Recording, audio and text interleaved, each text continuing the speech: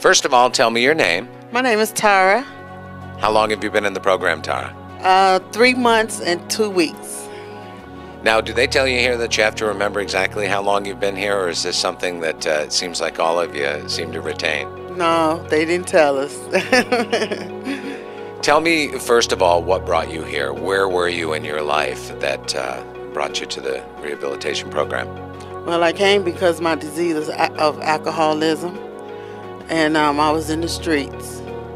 And I came here up those 7 steps, and I felt real good once I got in here. Now tell me where you were living on the streets. Yes.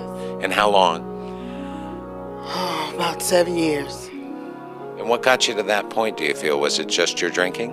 Yes, it was. It was just my drinking, and I got tired of it. Tell me, since you've been here, what changes have you seen in yourself? Oh, a lot. I feel good about myself now. My self-esteem is up.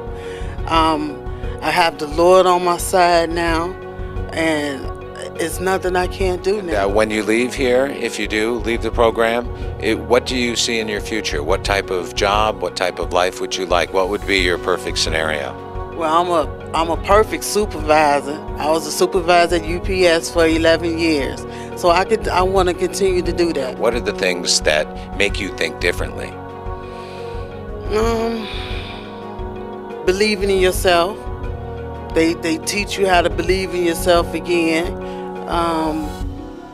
They teach you how to pray again, and because I lost that long time ago, and now I pray morning, noon, and night. They teach you